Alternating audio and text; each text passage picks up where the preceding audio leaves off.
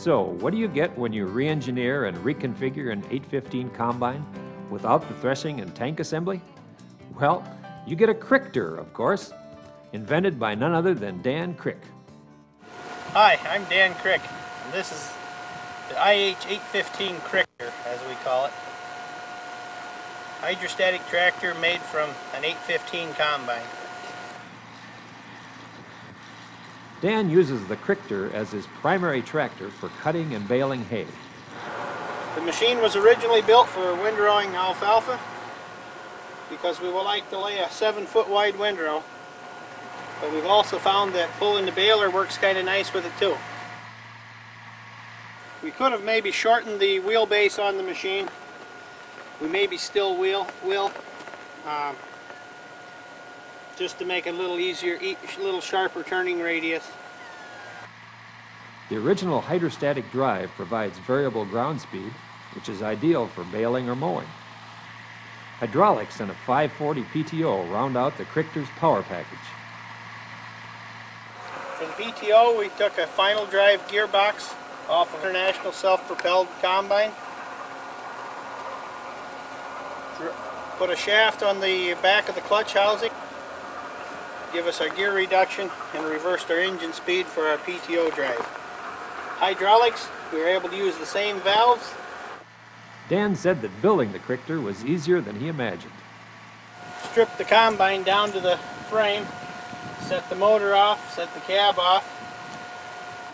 In the cab, all the controls are almost the same way they were originally. The hydraulic valves and the hydrostat. The only thing different for the PTO drive to run the clutch, we used the lever that used to turn the unloading auger on and off. After building a reinforced frame, the engine was rotated 90 degrees and lowered into place. The fuel tank is now a saddle tank. Drive wheels were switched side to side.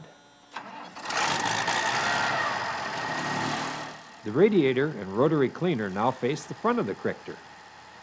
The exhaust and air cleaner extend through a hood crafted from sheet metal that once covered the combine's walkers.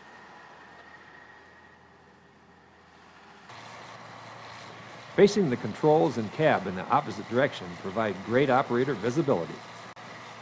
Dan said the Cricker is fun to drive, very stable, and a versatile farm tractor. This year we used it. We cut probably 800-900 acres of hay with it. He calls it a member of the family and wouldn't trade it for anything.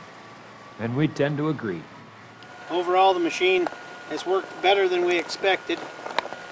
We could have spent money and put a nice fancy paint job on the thing. That would have added a lot to the cost to it, you know. Paid $1,500 for the combine. We put about $1,000 of extra parts into it, and we salvaged roughly $500, maybe a little more, from the combine. We got an out-of-pocket expense in this machine of about $2,000, the way she sits. This might well be the ultimate in combine recycling, all built for less than $2,000.